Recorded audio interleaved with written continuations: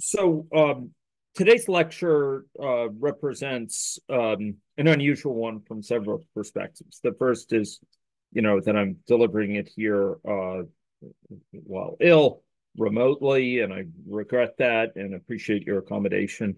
The second aspect is that uh, it represents, in some ways, itself a transition, in some ways, the sort of transom to a transition for next time.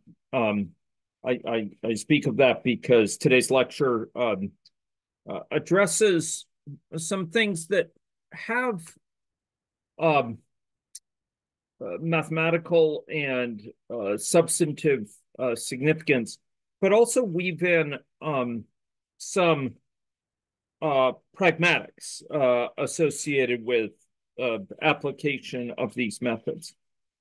And next time, I'm hoping on Thursday, 2 days from now, um, that we might be able to pass the baton to Xiaoyan for bringing us into uh, the beginning of a sustained module on stock and flow.jl and pursuit of system dynamics modeling for uh, more full-fledged closed loop diagrams, system structure diagrams, and stock flow diagrams that will really occupy us for the second third of this course. But I'm really glad to be talking about the materials for today because they, in some ways, they lay the groundwork for this next module on stock flow and indeed on algebraic ABMs, the subsequent module beyond that. But they also uh, flesh out a component of actual applied use of these methods that has kind of been in the background. And it's been something that Xiaoyan and I have wanted to deal with for some time. And today is the day we're going to take it on. And it has great practical significance, as well as some intriguing mathematical significance that will be left, whose explication will be left for a later session. So I am just now going to shift to some slides, and we'll be having some significant exploration as well with interactive components after I go through some basics. So thus far in the course, we've made much of the use of CSets, these Capriccis, these mappings from schema categories to set as a foundational tool within our work. And folks will remember we've covered this for many particular categories, right? Like for graphs, we had a schema category of graphs, and by mapping them to set, the schema category to set with a structure preserving mapping of functor, we could capture particular graphs. Each such graph was associated with a different such functor. And of course, we pursued this for a variety of other categories, for discrete dynamical systems, and indeed for causal loop diagrams in a sort of very primitive way, and indeed for an agent-like schema. And when applying ourselves to this enterprise, we took great advantage, secured great benefit from, and took great delight, if I might say so myself, in Eugenia Cheng's guidance to us that much of category theory is focused on taking relationships seriously. So we had relationships captured within a given schema category, and they turned into relationships between the sets formed by functions. We had, at a higher level, these functors that gave relationships from this category to this other, right? Mapping objects to objects and morphisms to morphisms in a way that preserves structure. We had natural transformations in a way that mapped in a structure preserving fashion from one of these functors encoding one diagram to one encoding, say, a different diagram. And the fact that this preserved structure meant that there was a homomorphism between the associated objects, be they graphs, be they discrete dynamical, particular discrete dynamical systems, be they causal loop diagrams, etc. Right? So we had these homomorphisms. And this narrative, if you think about it, was all about the relationships involved, right? Whether it was within a category, between categories, or between functors, whether it was in the form of homomorphisms of graphs or homomorphisms of discrete dynamical systems, homomorphisms of that agent-like schema. We had relationships captured between quantities.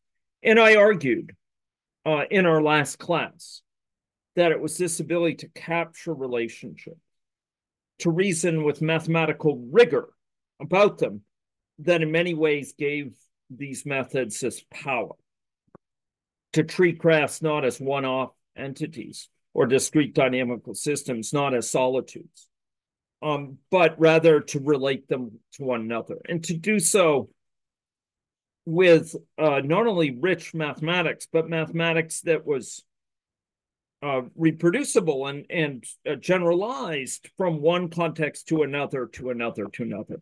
We chose four, right? Discrete dynamical systems, graphs, this agent-based schema, and this causal loop diagram, primitive causal loop diagram schema. But the story there was powerful precisely in large part because not only its richness, but its generality, and it could be applied to an unlimited number of other contexts. And indeed, this method provides us with this extremely rich way of encoding the structures of different domains and the relationships between them. But it was relationships through and through, all throughout there, right? And we took advantage of those relationships in many different ways, at many different levels of abstraction. We used them to reason about, universal constructions and categorical algebras, to build products and coproducts and pushouts and pullbacks and terminal objects and initial objects within categories, one category after another. But it was all about the relationships, right? And that provided us great opportunities. But it turns out that, if one's to think about the realities of data in the world, while relational data of this form, while relations between factors in the world are indeed a central and arguably a defining component of certain spheres, while representing them at a rich level gives us enormous benefit, it's not the only type of data that are out there. With combinatorial data, and I'm going to contrapose this, contrast this with another type of data I'll call attribute data. With combinatorial data, you may remember that we had data captured in the form of almost tables in a database. I think you'll remember this, right?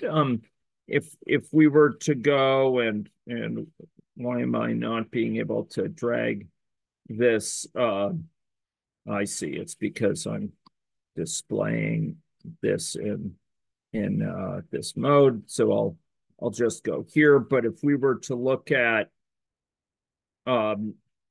some of our examples here, we might have a schema, right? And a schema characterizes through relationships between a person and their age group, person and province, a dog and the caregiver, that's a person. And we have these relationship names shown here. And we could build up a little database of sorts with it, right? Where we have, for example, dogs, 1, 2, 3, 4, 5, and persons, 1 through 20. And we could indicate for each dog who its caregiver is. Now, in this case, you'll notice that we have these tables of primary keys. And when we have another column here, like this caregiver column in the dog table, what we have here are foreign keys, right? This 15 is referring to the caregiver of a dog as a person. So it's referring to person number 15. And we could look up, who that person is here.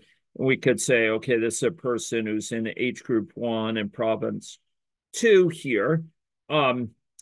Or alternatively, if we considered, person, we could look up, which specific province number they were associated with. But these numbers here are always foreign keys into some particular table, right? And the ordering, I think you'd agree, was somewhat immaterial between persons and dogs, as long as we captured that relationship between them. The person we call person 1 is not particularly distinguished here, right?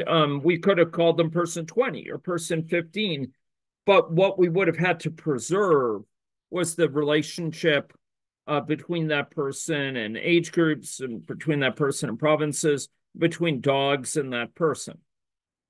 The exact number we gave to, the dogs was equally immaterial. We could have just as easily called dog 3, dog 5, or dog 1, as long as we were consistent in saying the appropriate number for its caregiver, right? And indeed, when we searched for things, like when we searched here for people who are of the same age and same province, right? We made use of a query that said, okay, find me 2 people who between them have the same age and the same province. But we didn't get into what province that was, what particular dog or what particular age group that was.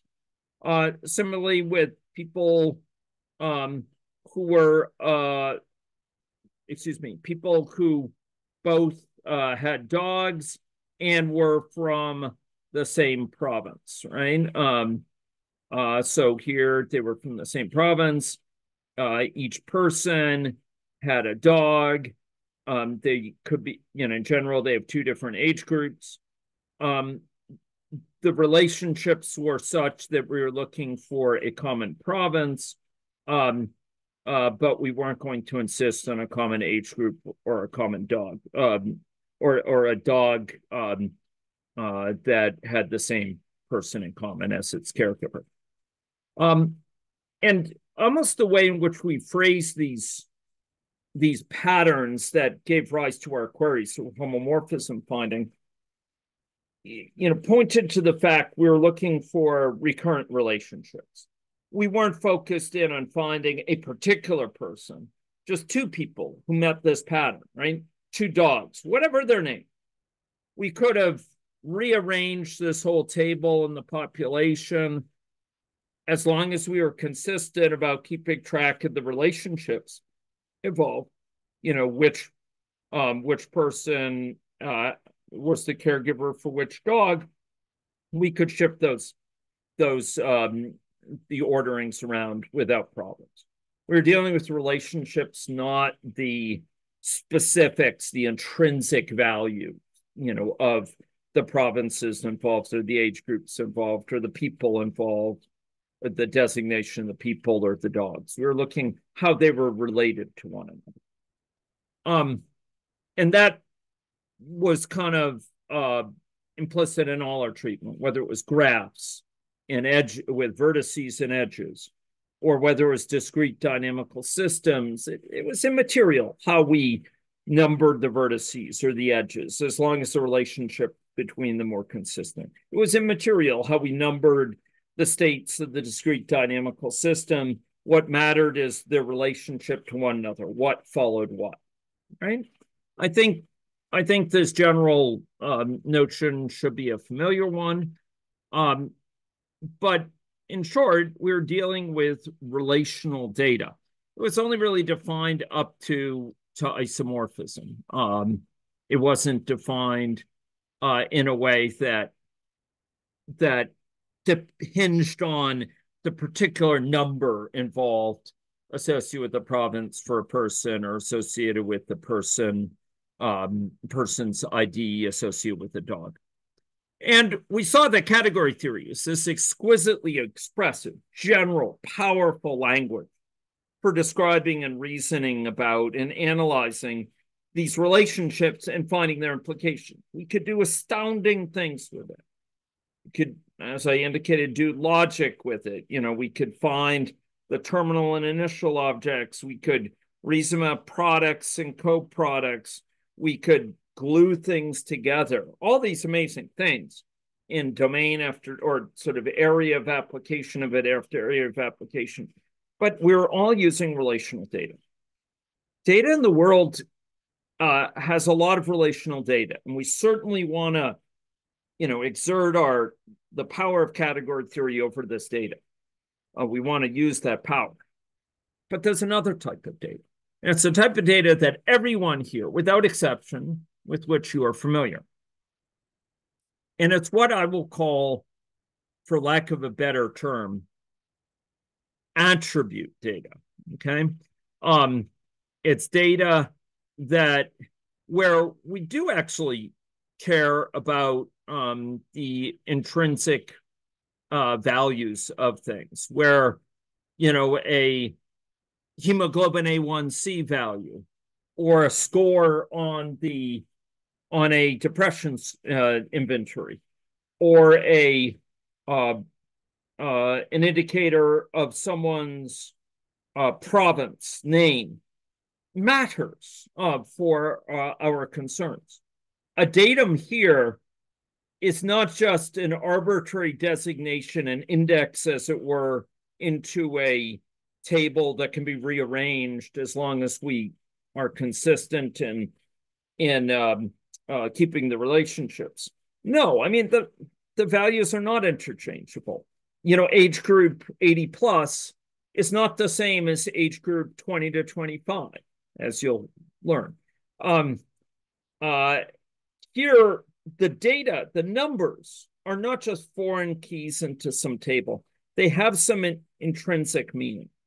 And, Eugenia Cheng beckoned us into category theory with, the encouragement that we can get great power out of looking at the role that things play in different contexts, focusing on those relationships. But there certainly are times where, at a pragmatic level, we very much care about the value associated with a quantity in our data. Right? Values are not interchangeable, where particular values can have particular significance, where we're concerned if someone has diabetes by looking at their fasting blood glucose measurement, or their oral glucose tolerance test score, or as a screening indicator, their HbA1c.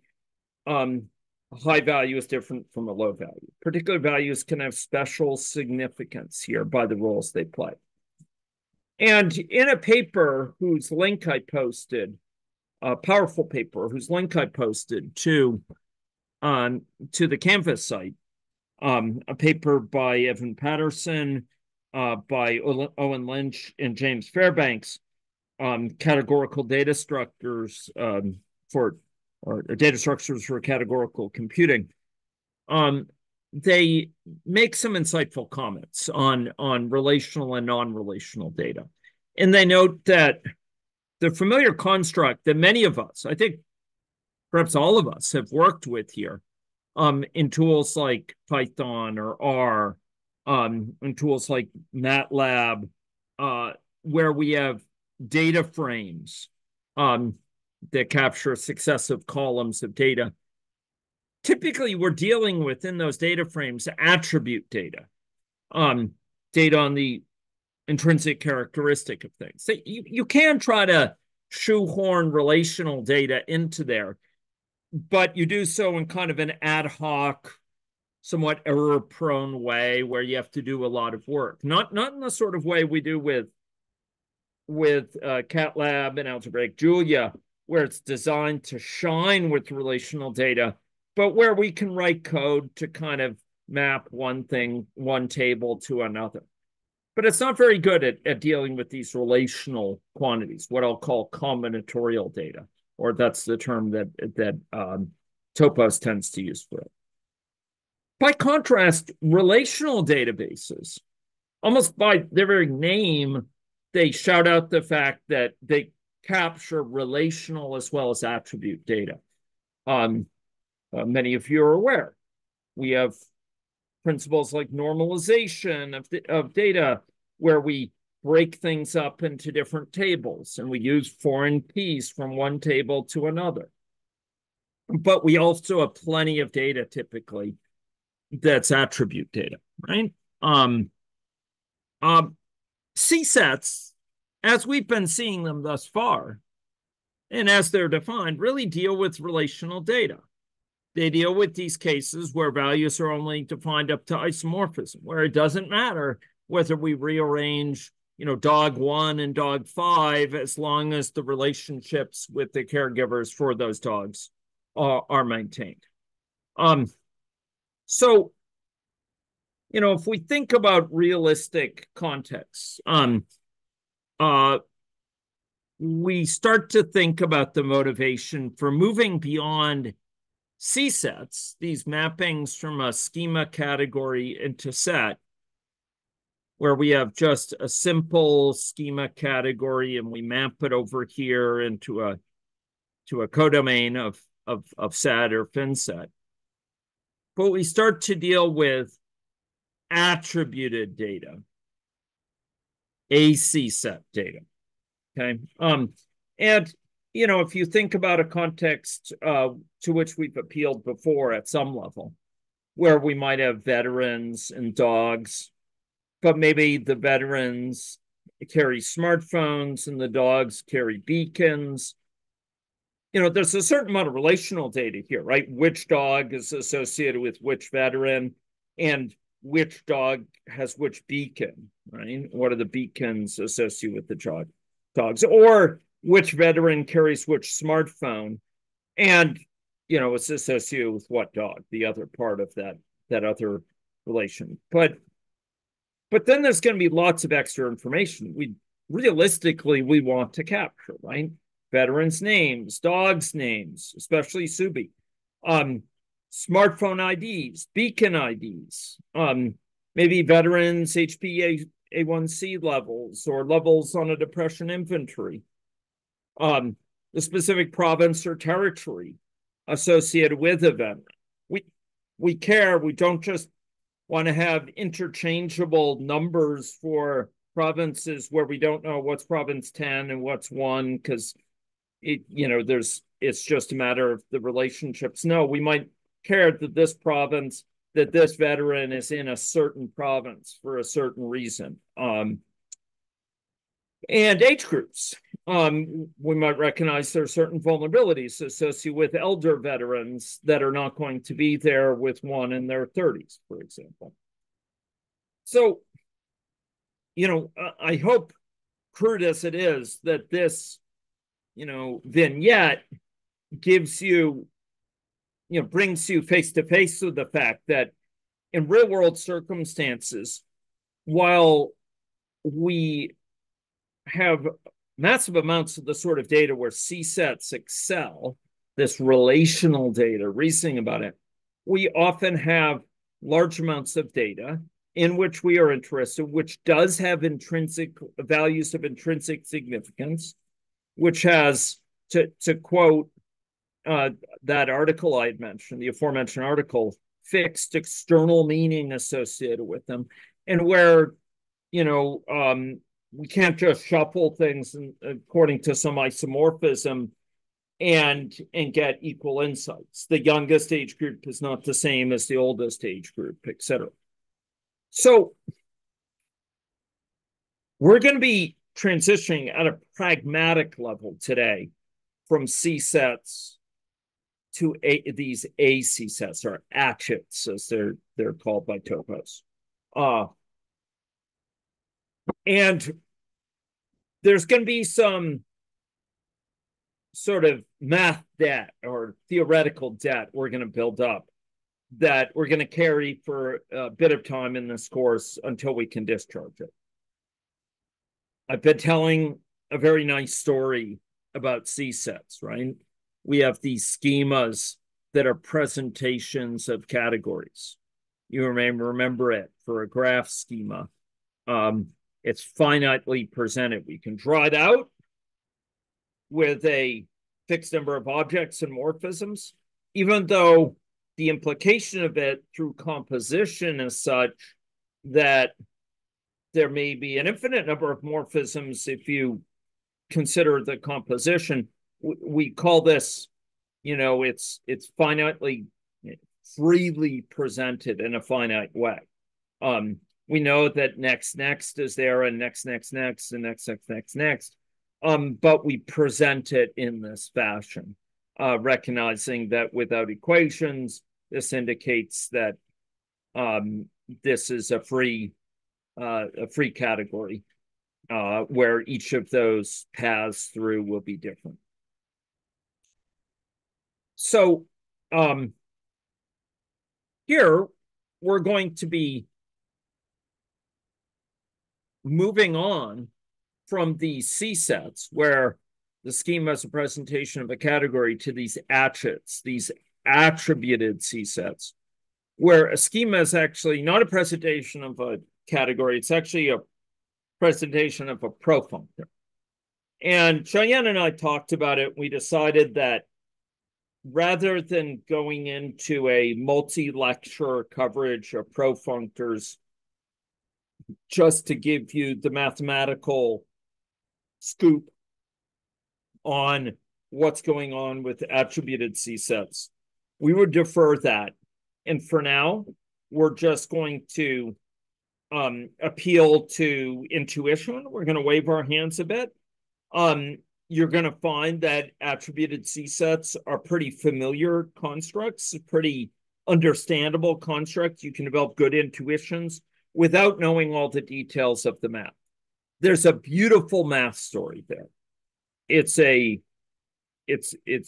quite pretty. It's one that can teach good understanding of other things, like about profunctors.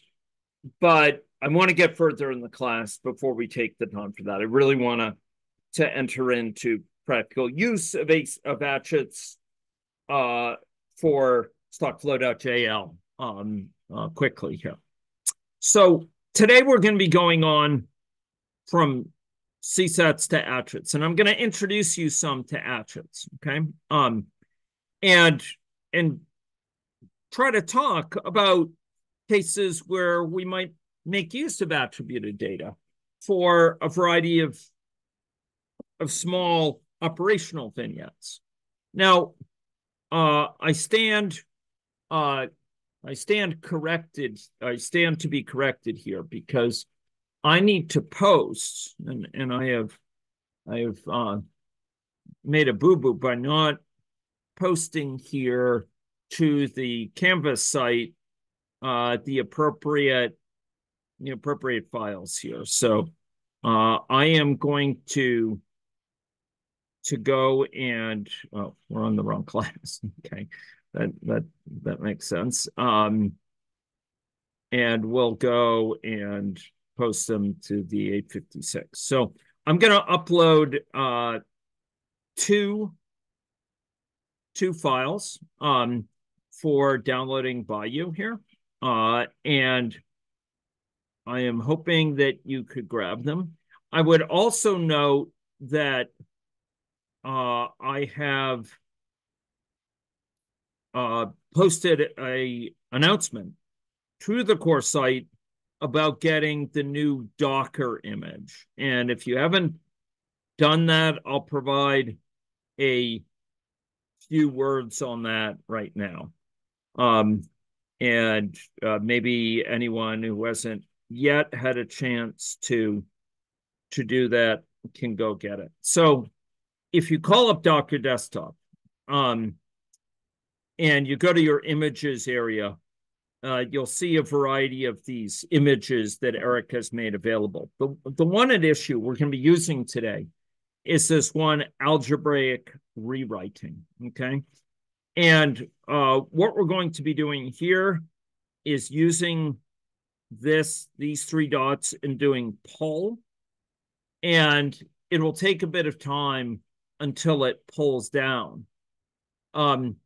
You'll then want to run that Docker image. And in that process, you'll want to remember that you need to tell it to run on a certain port, right?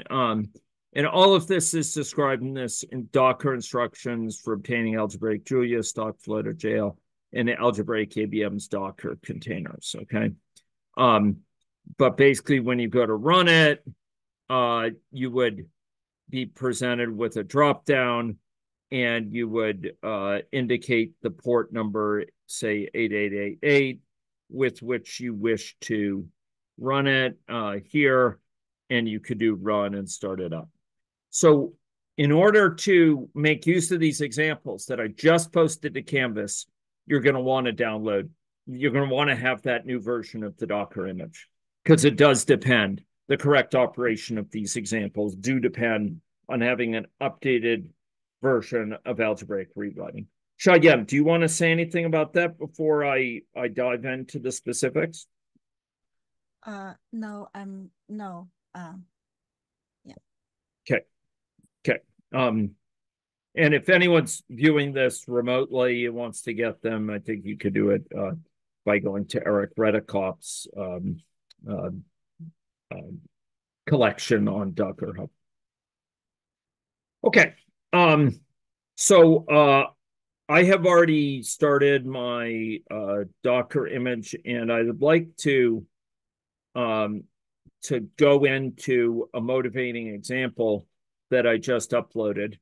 And it's this 8 underbar labeled primitive causal loop diagram, okay? Now, it may have struck you as a little bit peculiar previously that we had causal loop diagrams built up with vertices, with plus and minus links, etc. But the vertices were just anonymously labeled, or I shouldn't say anonymously, but they were interchangeably enabled. Vertex 1, vertex 2, vertex 3, vertex 4, etc. There was nothing that related them to any specific concept or variable factor like we would traditionally use in building up a causal loop diagram. They were abstract mathematical entities, but they abstracted away at such a high level we simply called the vertices vertex 1, 2, 3, 4, 5, 6, 7, 8, 9, 10 in a way that captured the relational structure. But, if they've been reordered, it wouldn't have made any difference because they had no particular significance of numbers. Here we're going to add in labels to them. So let's go from the start. We're going to use CatLab here. And it's possible yours will, if you're using this for the first time with that Docker image, it's possible it will go and have to load in a lot of packages. So I'll try not to run away ahead.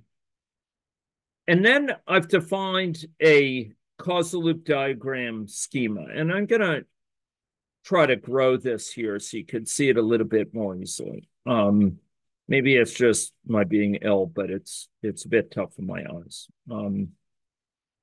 Okay, so this schema may look vaguely similar, and encouragingly so, to what we've been dealing with all along. After all, we have objects, we have these HOMs that specify for example, for a plus link, what are its source vertex, what's its target vertex, same thing here. But there's an important thing that's new, and that is the inclusion of this little bit of substance here. And that's what distinguishes this from being a presentation of a category to a presentation actually of a profunctor. Okay, it's distinguishing this from being a CSET schema to being an attributed CSET schema or ACSET schema. So I'm gonna press. I'm gonna run this, and it does so. And I'm going to draw it out, and then we'll talk about a little bit about how to interpret this. Okay. So I'm plotting that's out with GraphViz. And one thing you'll notice is this new thing is a label, and it's shown with a different diagrammatic mechanism. It's shown as an attribute, okay, as being associated with an attribute type. And just like as if it were an object, there can be morphisms to it. In this case, for a given vertex, there's something that maps from that vertex to this type of vertex labels that is called v-label. So given a vertex, we can ask for its vertex label and get something of type v-label. V-label itself is an attribute type. It's not an object. It's not a table, as it were. Crudely, you'll sometimes find David Spivak saying, well, if you want, you could think of it as a table of strings.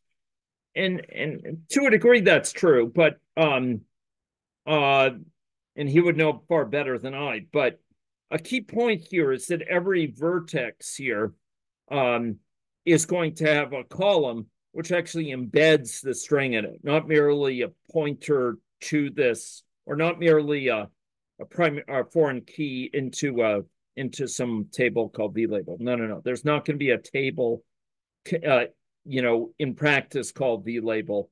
Rather, each vertex will have a column called v-label that gives a string. So this is what this looks like when we have an attribute type and a morphism to the attribute type. And here's an ACSET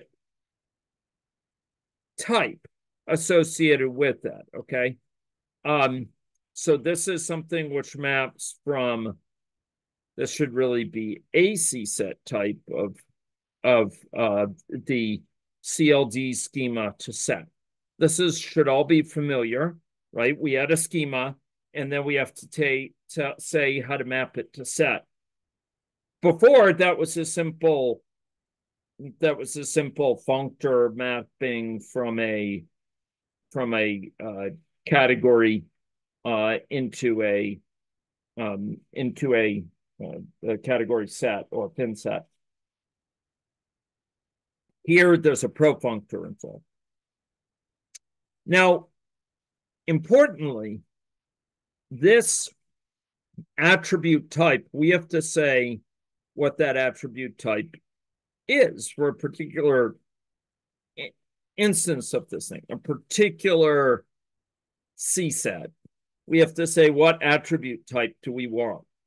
And that's what this next line is, okay?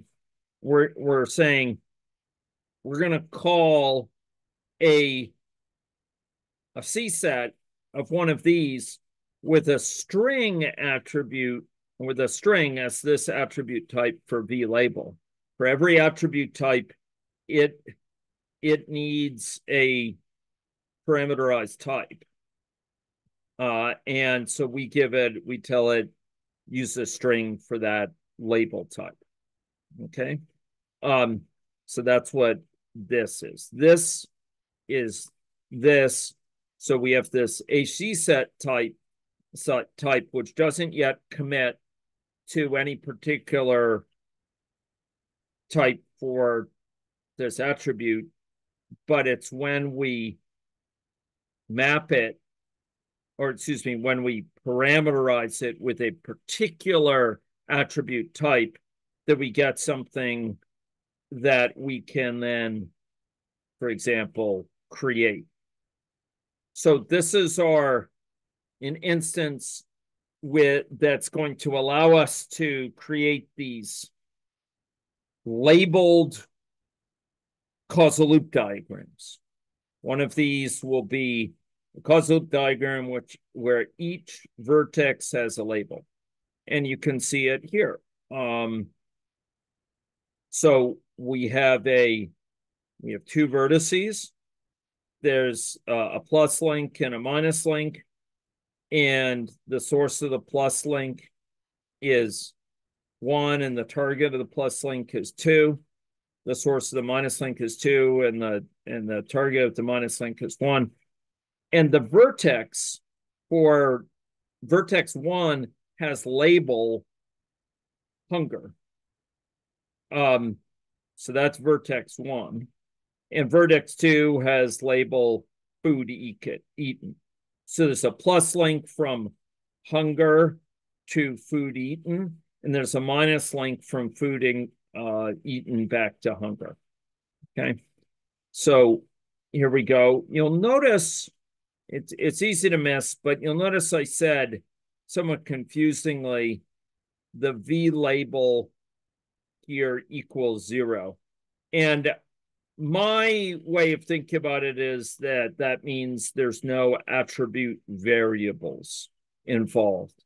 And meaning, if this were 1, there'd be 1 attribute variable. We'll learn attribute variables in our next file. Xiaoyan, do you have any comment on that? No. Okay. Okay. So here's our database, as it were, that encodes our primitive causal loop diagram. This is the table for vertices. Each vertex has a set of primary keys, and then it has a label for each vertex, the hunger label. Notice that this is not a foreign key into some other table. Remember that? But before, each table would have the primary key, and then if we add another column, it would be a foreign key into some other table, like into the dog table or into the province table or whatever. Here, we just had the value embedded in this table, hunger, food eaten in this table. Okay. Our plus here, the plus link goes from 1 to 2, hunger to food eaten. For the plus link, L minus goes from 2 to 1, food eaten to hunger. Okay, now we can seek to visualize this. It's actually not going to be too exciting to do that, but we could seek to do it. Okay, so okay, here we are. You notice it doesn't know enough to print the names or anything. We would need to add some logic which can be done so that GraphViz can visualize a causal loop diagram. That is something which Xiaoyan knows how to do, and we could talk to her about how to do it. But here we have two vertices. They are in fact labeled. We saw the labels just up above, but that label does not appear in an obvious way within this link. We could then have a causal loop diagram B, an ACSet encoded causal loop diagram B, where we have the same vertex names, but we have some extra linkages between them. This is not based on some deep understanding of the physiology of eating. It's just a sort of methodological example. And we could try to, depict these side by side in a way that would let us see their different structure. So here are the two of them. Now, it turns out that the labels are consistent, declared in each of them. So vertex 1 in each one is called hunger. Vertex 2 is called food eaten. You notice we could take their coproduct. So I hope this is helping you recognize that these ACSets, although they incorporate this non-relational data, this attributed data, you can actually still perform these categorical operations. Another example of that is we could ask for the homomorphisms from one, for example, into another. In this case, there are no such homomorphisms from CLD1 into CLD2 because the L minus goes in the opposite direction. But scrolling down a little bit more, we could, for example, define and I'm skipping around a little bit. No, actually, it's just below that. We could define a vertex pair. This would be a pair of vertices. And here I've labeled hunger and food eaten as the names of those, the two elements in the vertex. You notice there's no links between them. They're just a pair of vertices, one called hunger, one food eaten. I could find the homomorphisms from that pair into causal loop diagram 1A. I could find it from that pair into causal loop diagram 1B. And then I could combine them with a pushout. You remember the flavor of pushout is to glue things together along points that are identified as being in common. So here we're going to identify these two vertices as being in common.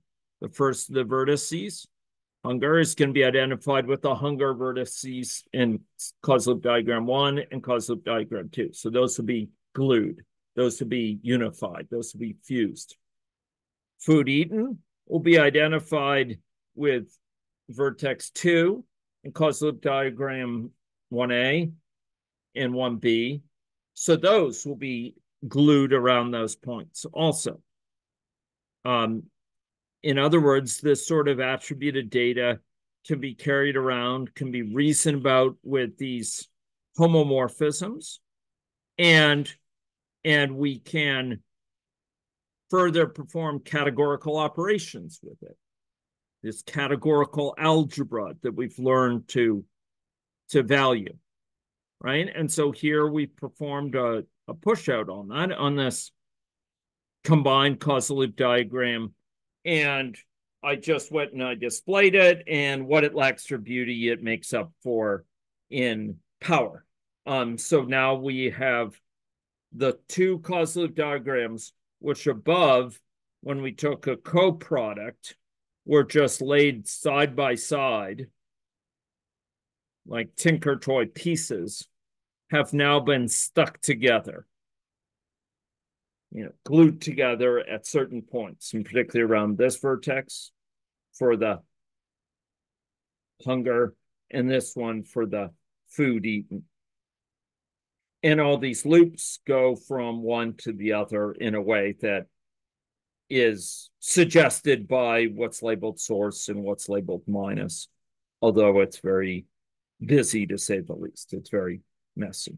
So here what we've done is we've gone and taken a causal diagram in its simplest form, and we previously had encoded it in a way that had interchangeable, but that really focused on the relationships involved. What was connected with what directional layer, what directionality of links with what polarities. And we took that up a level. We incorporated labels. And by virtue of doing that, by incorporating labels, we have now been able to carry around the labels for things. We've been able to still perform categorical operations, still perform things like pushouts or co-products here, at the same time having this ability to represent this attributed data. Pardon me, I'm just going to turn off this light a little bit here. Okay. So this should start to get you thinking about, okay, this data can be woven in ways that are at least consistent with our broader enterprise of leveraging the power of category theory for representing systems. Now I'd like to proceed to the other file here. Okay, and this is this 9 underbar agent-like attributed schema homomorphisms v3.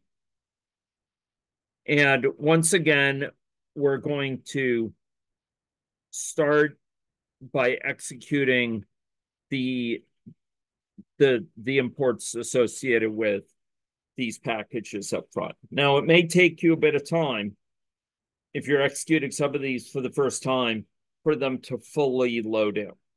Okay.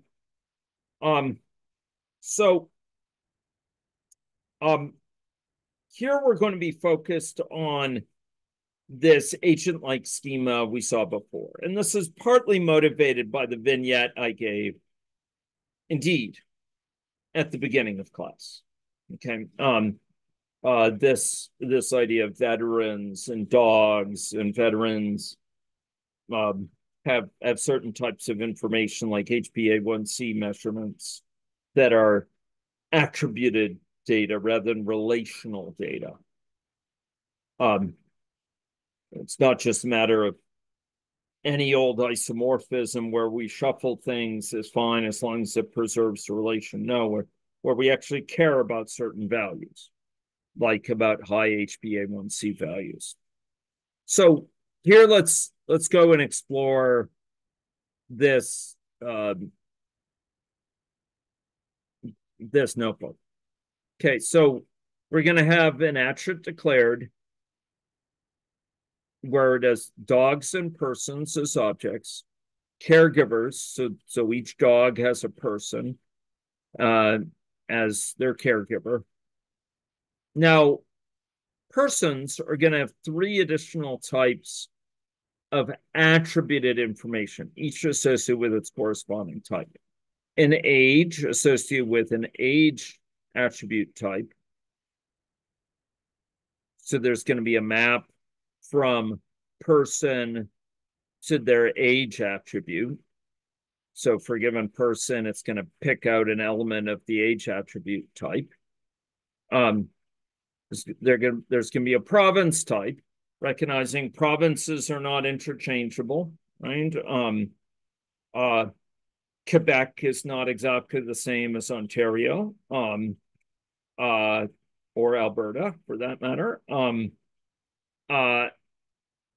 There's a province attribute in each person, so each person's going to have a province reflecting this. We're going to keep track of specific province names, not just view them as interchangeable numbers. And an HbA1c attribute. This is a measure of glycated hemoglobin. It basically is used to measure, to assess someone at over a long period of time for the level of control they have over the blood sugar within their system, level of control their body's exerting over blood sugar. Okay, so those each have the attribute types. And the schema looks like this. So again, dogs have persons associated with them, but persons have provinces, their scores and their age, and an age associated with it. Okay, now we're going to define an attribute type for this. And for this, we're going to introduce a little bit more Julia machinery. So this is going to be our attribute type here. But we're going to define a set of provinces, Canadian provinces, and some age groups of interest. Sometimes we're interested in capturing the fact that quantities like age groups have a certain ordering to them. And we don't want it to just, consider age group 3 as this or age group 1 is that. It doesn't really matter as long as the relationship is maintained with people. No, we care about ages 65 and up for certain regions, or ages 0 to 17. And then we're going to have an instantiation as before of this kind of generic schema, which doesn't yet have, this generic schema atchit map over, which doesn't have any particular types assumed for these attributes. We're going to make use of these as our age groups, these as our provinces, and for our HbA1c, we're going to use a 32-bit floating point value. In another language, you might use a double, for example. So we're going to execute that. And so now we have this ability to create populations and people with this attribute type, okay, with these particular attribute types. Okay, now let's do some things with this, and we're going to learn some more about attributes in some ways that are fairly eye-opening, and in some cases different from how we would have done things if we had just CSets, just these co-proof sheaves. But other times it's going to be quite exciting to see about the strengths that they have, the extra power that they have, the affordances.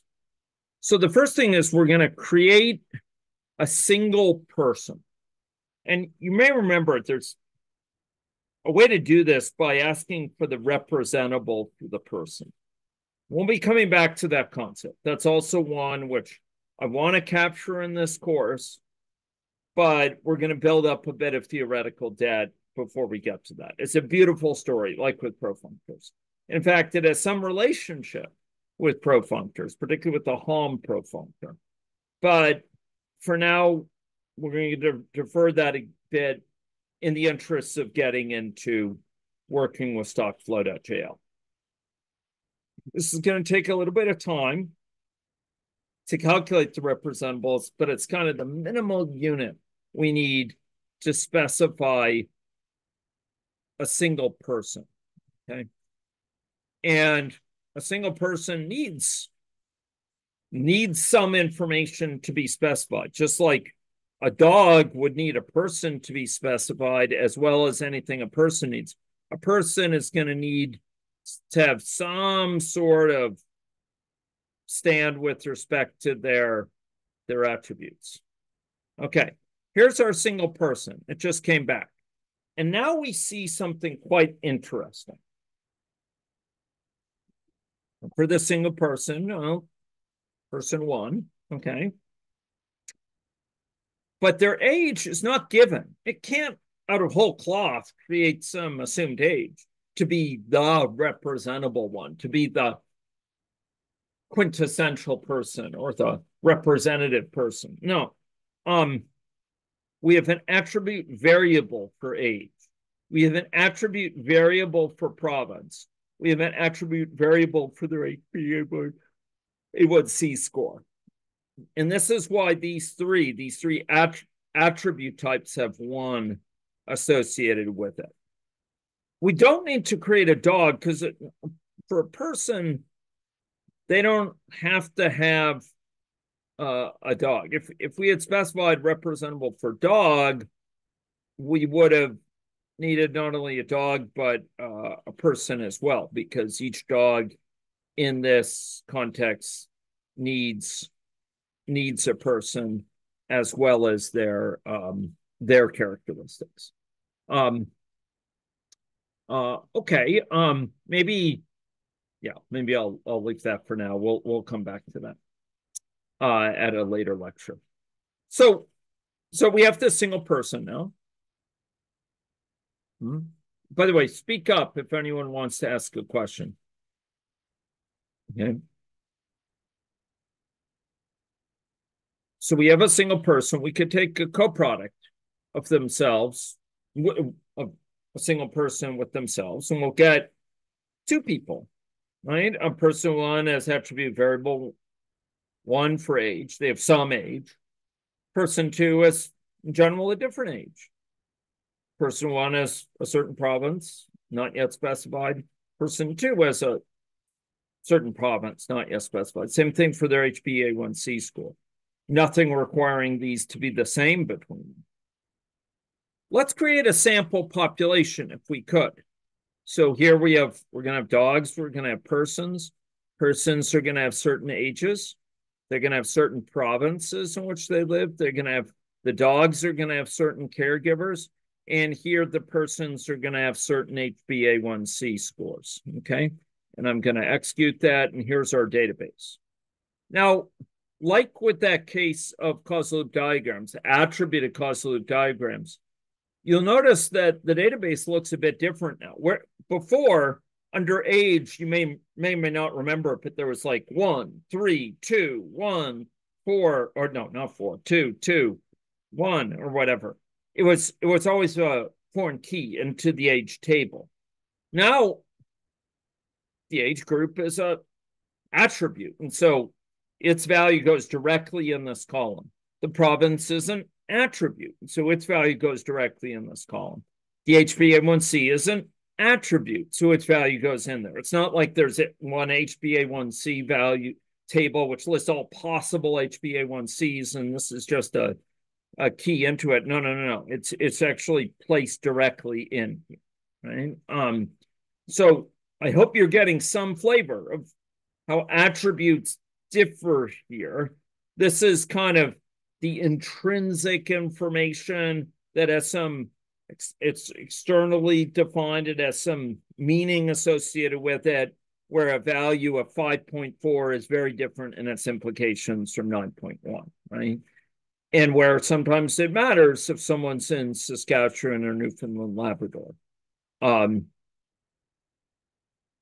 Okay, now we still retain our ability, again, to reason categorically about things, right? To reason in this rich categorical way about relationships. We can find relationships, for example, from a person, using that as a pattern, recognizing they have these variables for the single person, representing, the fact that a representable person doesn't have a fixed value of HbA1c or fixed value of the province.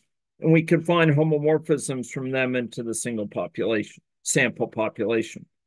And it will look for these homomorphisms, and it will find, well, surprise, surprise, there's 20 different matches from a single person, ways a single person could match this population, right?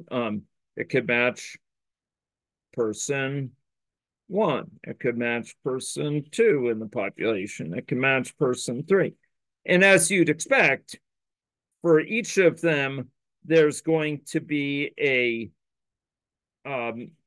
specific value of the age group that's associated with it, or a specific value associated with the province that results when it matches Nova Scotia versus Newfoundland Labrador, for example. So you remember from before this notion that like a single person, it could represent a sort of pattern, and homomorphism finding kind of finds that pattern in the target. You may actually remember that from some discussion of functors. That's kind of the flavors functors have. They can sort of find a diagram in, each functor finds a diagram in the target category, or some sort of structure preserving mapping of that diagram. Here we're finding this sort of representative person in the sample population, in this case, binding these variables, right? Okay, so that's kind of nifty. Now let's do something a little bit more interesting yet.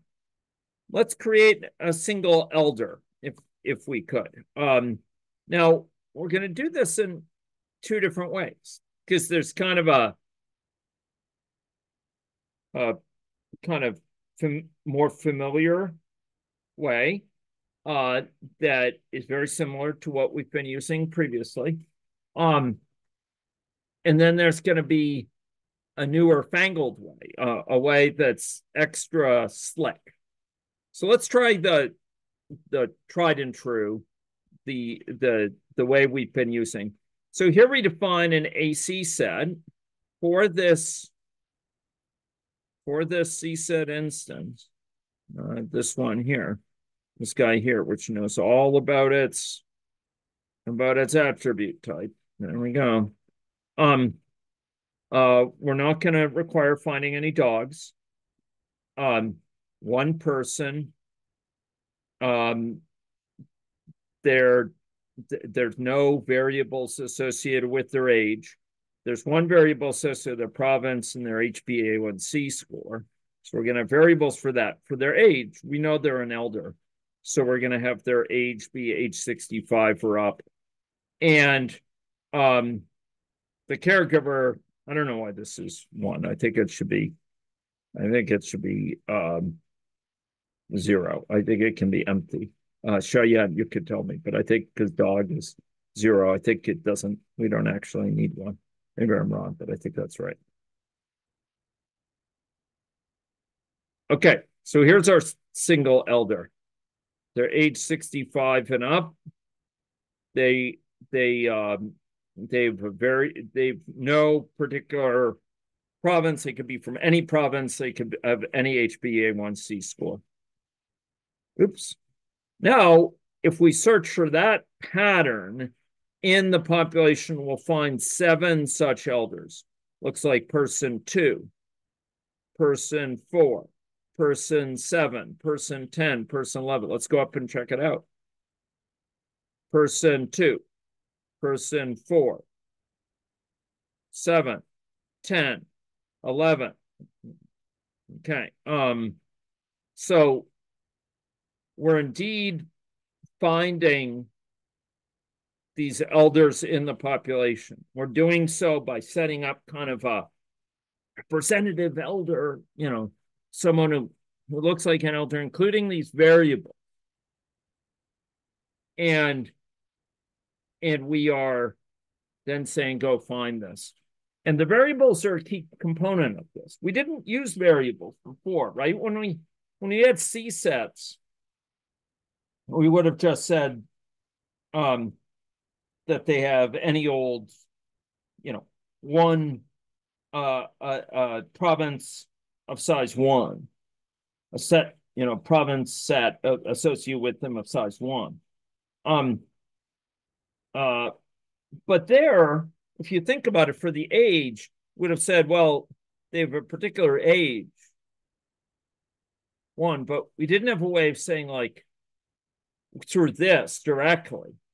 We did through initial, but not through this. We didn't have a way of saying like find them as having a particular age. There was this thing with initial we did, but it kind of didn't really jibe with the fact that really previously with CSets, as long as things can be rearranged, the ordering was kind of immaterial. The ordering of the person table, the ordering of the dog table, the ordering of the province table, the ordering of the age table, really we shouldn't be hinging ourselves on.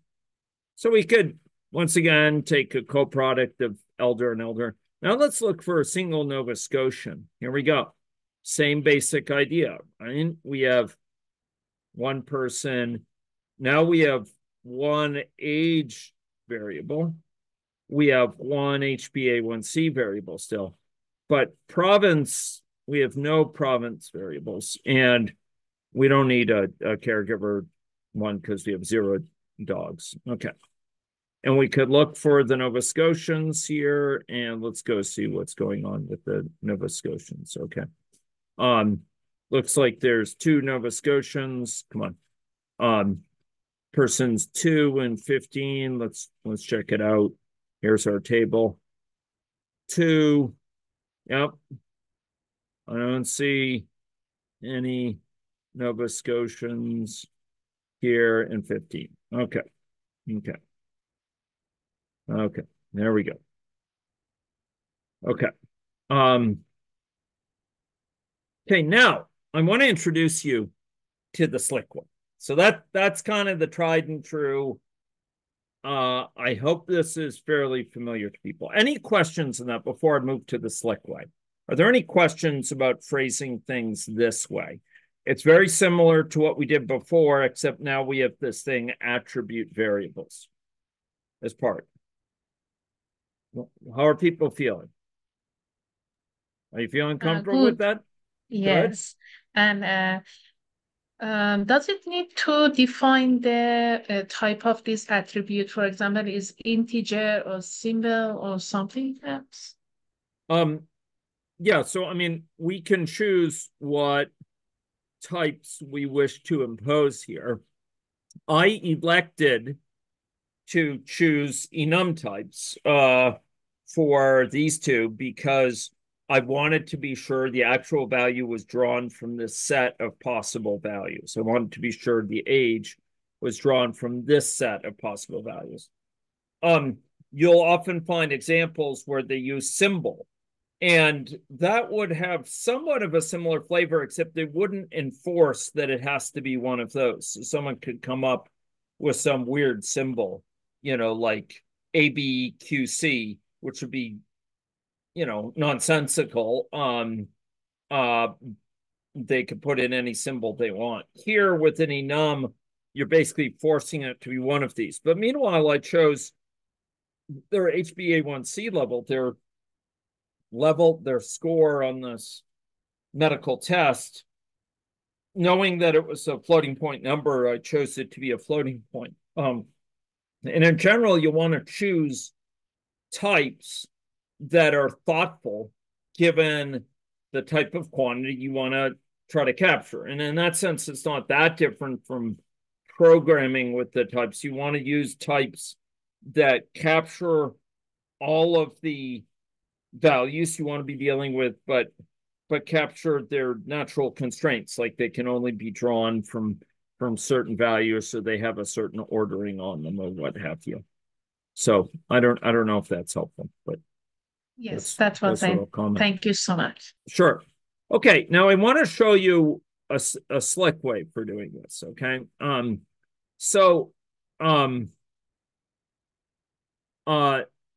The slick way involves okay. Yes, I haven't set it up yet. Okay. What? Where's my Unada?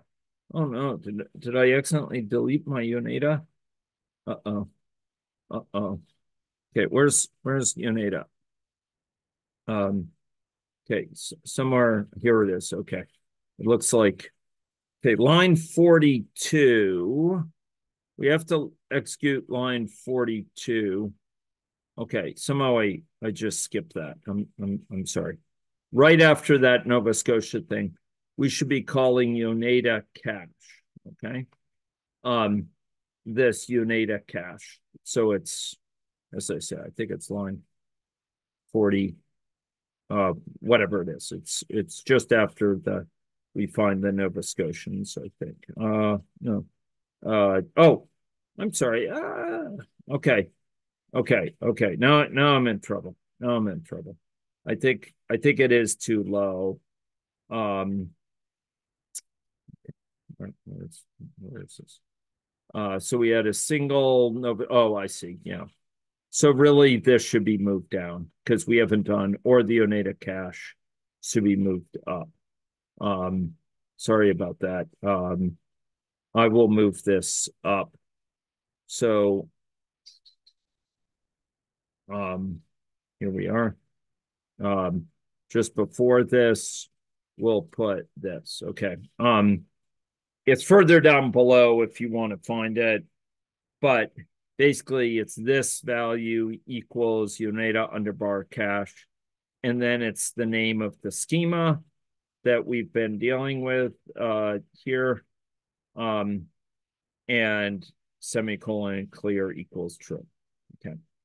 So this Oneida cache performs the requisite calculations to allow us to efficiently use these ACSet colons. And there's a great story here, and the story has a lot to do with representables and figuring out representables, because representables are the building blocks of functors. And when you do this Oneida cache, I think it's figuring out all the representables, which then allows it to quickly perform these ACSet colons. But what we're going to see is this ACSet ACSet colon is going to provide us with a quite slick way of defining conditions, such as we might need when defining patterns, okay? So you'll notice that above, I manually define, using that tried and true method, a single Nova Scotian here. And, you know, this was hopefully pretty straightforward given your level of understanding. We knew dog had to be 0 because we don't need a dog. Person, there's just to be one person. We knew we're looking for a Nova Scotian, so there's no provincial attributes, but there are age attributes and HbA1c attribute variables needed, variables here needed. No variables for province, and caregiver doesn't have to be specified because there's no dogs whose caregivers are under concern. All of that is handled via this single Nova Scotian with ACSet colon. Here we just say, hey, I want a person whose province is Nova Scotia. Note the $sign. Kevin Carlson was very, very helpful last night to clue us into to the need for this $sign. So here, I want a person whose province is Nova Scotia, okay? And it figures out all the requisite things needed to make that happen. And you can see this person that results is, in fact, the same as that person above who resulted. It's just, it knows how to build that up. But we could do something more interesting than that. We could say, for example, maybe a single elderly Nova Scotian. We could define it manually, and we could find such a person. We could also do so. Well, okay, well, maybe I'll ask you if you want to try your hand at this. So based on this single Nova Scotian one, I'm going to ask you, what do you think I should type if I want a single elderly Nova Scotian through ACSet colon? What am I going to put here? What do I have to put still? So it's a person Their province is what?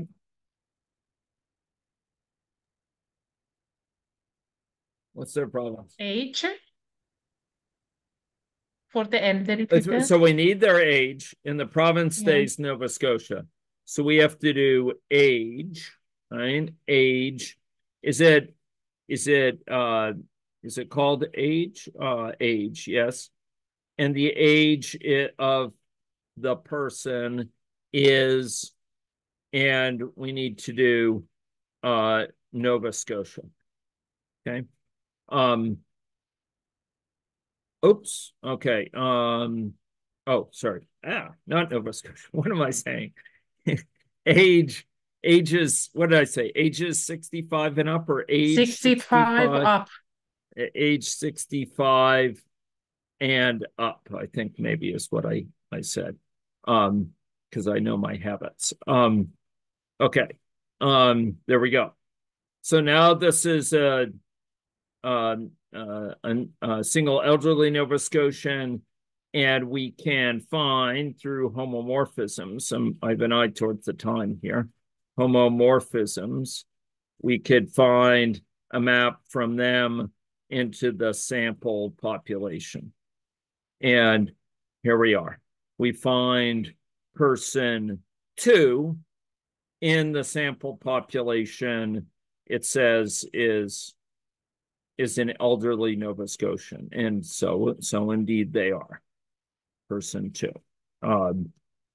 And just by, inspection, the others from Nova Scotia are I only see 2 from Nova Scotia here. And that one's the only one that's elderly. Okay.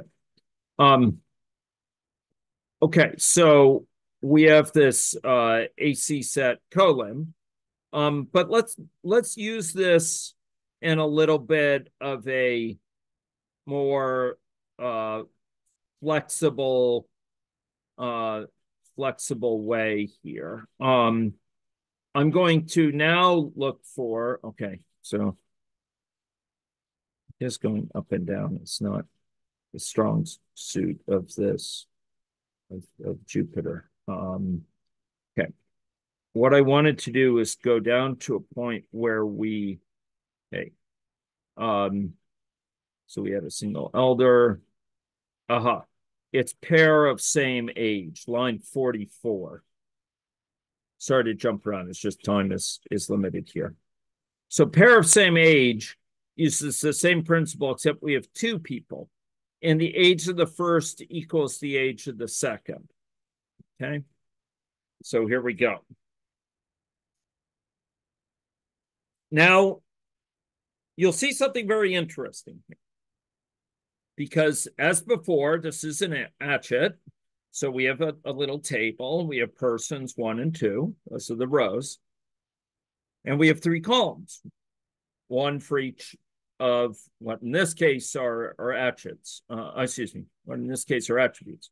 For age, we have a variable. For province, we have a variable. For HbA1c scores, a variable.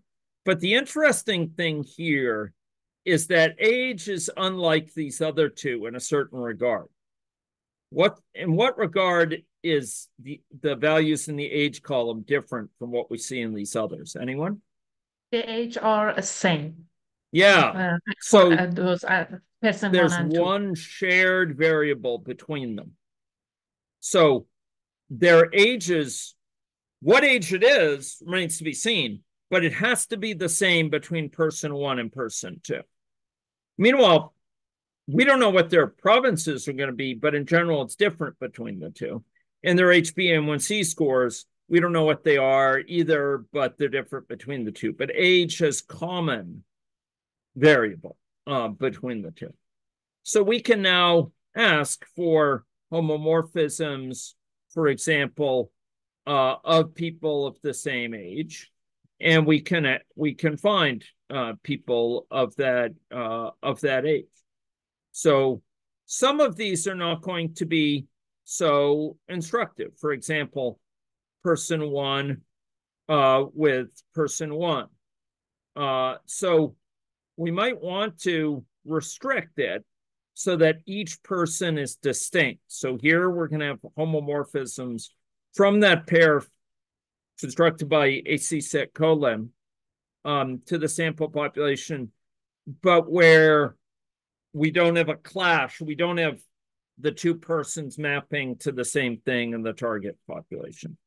So here we're going to be looking for matches that where we have distinct people, where person one is not the same as person two. So we have person one and person eight, it's saying, are of the same age. So we can go back and look. Person one, Newfoundland Labrador, is 0 to 17, and person eight is 0 to 17 from Quebec. Okay. So that's encouraging. We could also look for people from the same province, right? Now we share a single variable about their province. And we could again ask for distinct people, distinct pairs, ordered, which are from the same province. So this is saying person 2 and person 15 are the same. Person 2 is from province Nova Scotia, and person 15 is from Nova Scotia as well, indeed. One is a youngin and one is a senior, but they share their Nova Scotia heritage. Okay. As do I might add. So here we have this ability to inquire about individuals who are sharing similar characteristics. Okay, now I'm all confused because we're the numbering seems to be different. Okay. So the final thing is you're going to tell me how to prepare a pattern to find people, pairs of distinct people in the same age who are in the same province. So what's a good way to start? You tell me. Oh, well, okay. I guess I have the answer there. I don't want to look at that. Okay, you tell me. Where do I start? What do I do?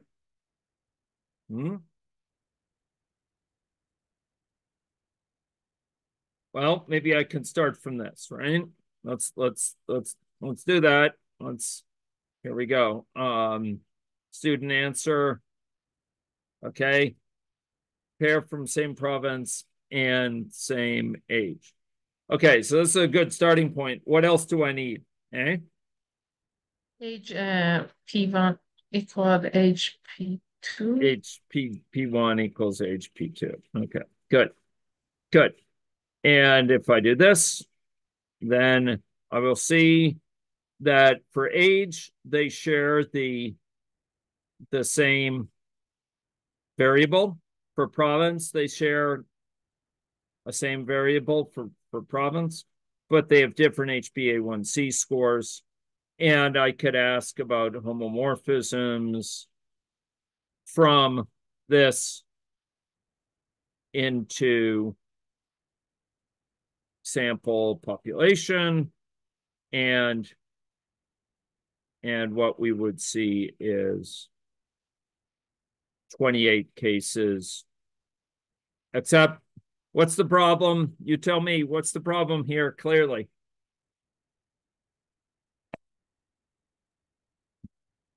What's not very helpful about this?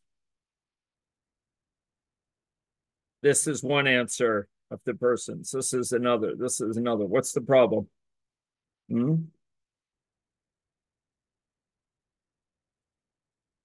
Same person. Same person. So we want to do monic equals, and Cheyenne is going to have to help us here, but I think Cheyenne, is this right? Yes. Yeah, I think it's right. Okay. Now we're going to find the monic cases where different ordered pairs. Okay, so it says person 3 and 5, for example, should have, sorry,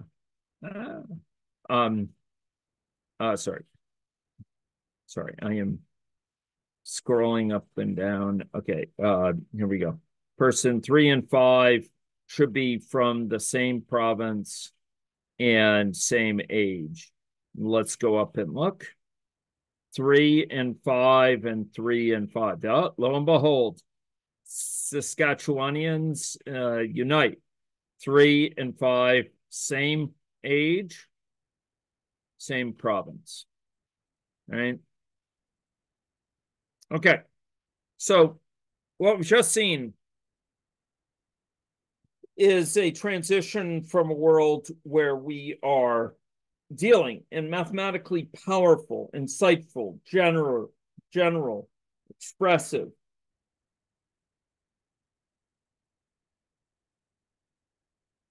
ways about relational data to a world where, through this extension to attributed CSets, where we can keep track of a much larger set of other types of data defined by other data types within our world. For example, even rather articulated structures like expression trees for GATLab expressions.